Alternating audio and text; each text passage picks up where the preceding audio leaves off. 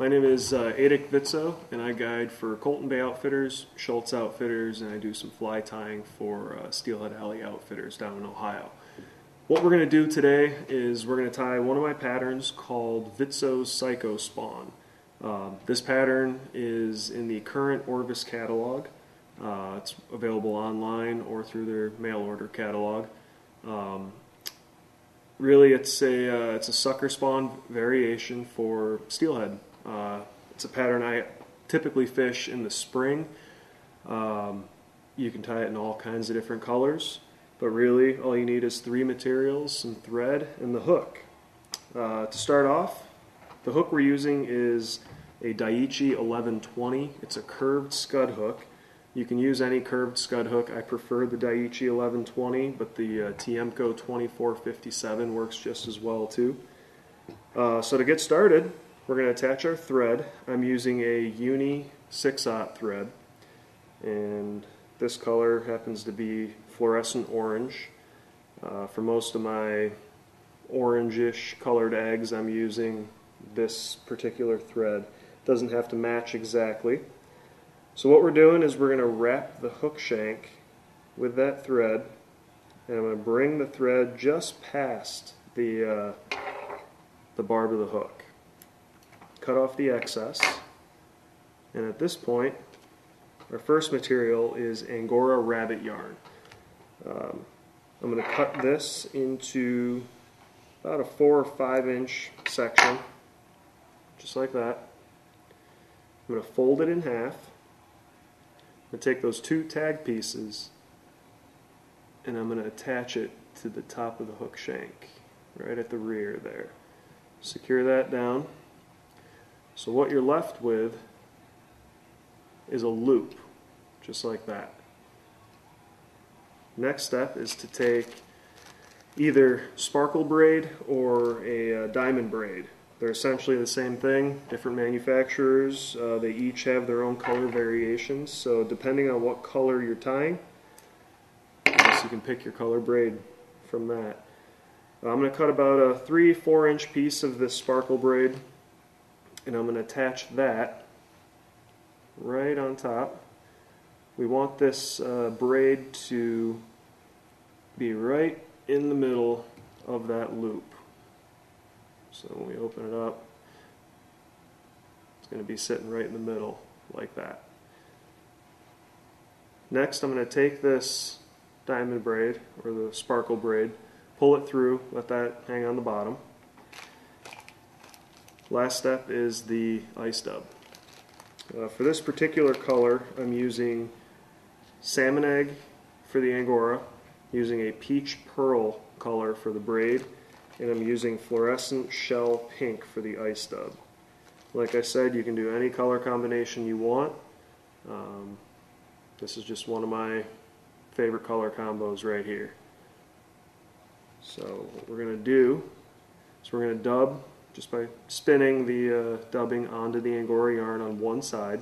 You don't have to worry about really getting up top there. We're just going to cut that off anyways. And I'm going to do the same to the other side.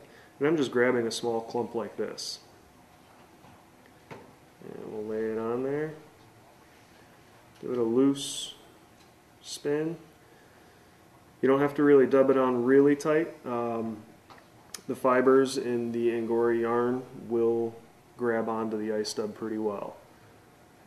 So to start this off, it's a cluster egg pattern, so just like you tie your normal sucker spawn, we're going to clump a loop towards the back. I'm going to switch hands.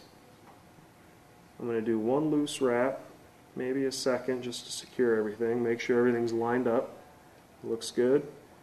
I'm going to tighten that down, give 1 or 2 more tight wraps. So there's our first clump, making sure that the diamond braid runs down the middle. Next, we're going to do the same thing.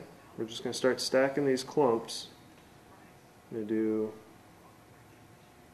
a couple loose wraps, make sure everything looks good. Do 1 more tighter wrap. And now I've got 2 clumps. before I go on to the third clump, I'm going to take these first two and kind of slide them into each other so we stack them into a nice cluster. You don't have to do it real tight, but just pushing them together tends to help the look of the cluster. So one loose wrap, second loose wrap, position everything, do one or two more tight wraps, and we'll slide it back again. On this particular hook I'm using a size 10 Daiichi 1120, and with the size 10s you can get anywhere from 4 to 5 good sized clusters. And again, just did one loose wrap, position it, one more tight wrap, and it looks like I got room for one last cluster, so I'm going to pinch it with my other hand there, make sure everything looks alright. I'm going to finish it off with a couple tight wraps, cut off the excess,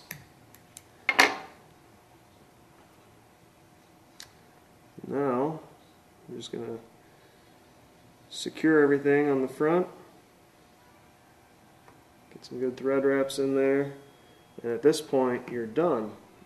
Finish it however you want. You can do the whip finish, you can do the half hitch, whatever your preferred method is. Doesn't really matter. And a little bit of water-based head cement to seal that thread up.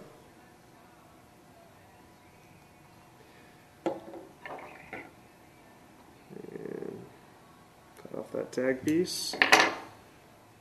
And that is the Psycho Spawn. It's a nice hairy looking fly. It's going to absorb a lot of water. Really works well for me in the spring. You get some off-color days. It's a nice big cluster. Has been one of my go-to patterns for steelhead past couple of years. So that's it.